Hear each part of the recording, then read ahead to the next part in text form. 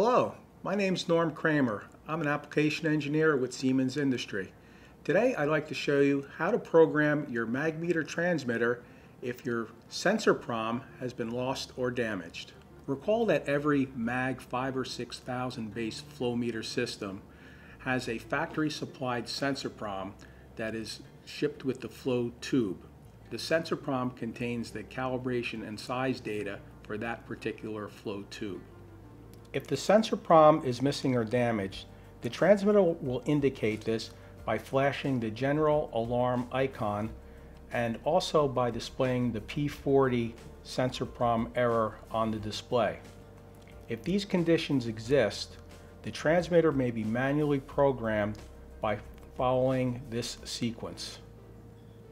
First, at the flow tube sensor, locate the rating plate, which is on the junction box of the tube itself. On the rating plate, note the meter size expressed in millimeters and the cal factor. We will need these to program the transmitter in the next step.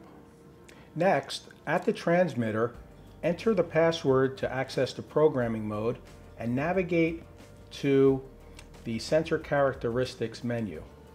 In the Sensor Characteristics menu, enter the meter size, now shown in meters instead of centimeters, and calibration factor that were recorded from the sticker on the junction box.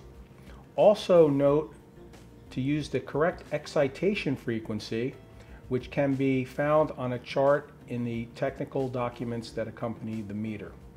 Once the transmitter has been programmed with the meter size and calibration data, the flow meter system will now be as accurate as if it had a functioning sensor prom. You will, however, have to reprogram your Qmax and output settings, as these are not retained in the transmitter memory. If you need any further assistance, please feel free to contact Siemens technical support for help. Thank you.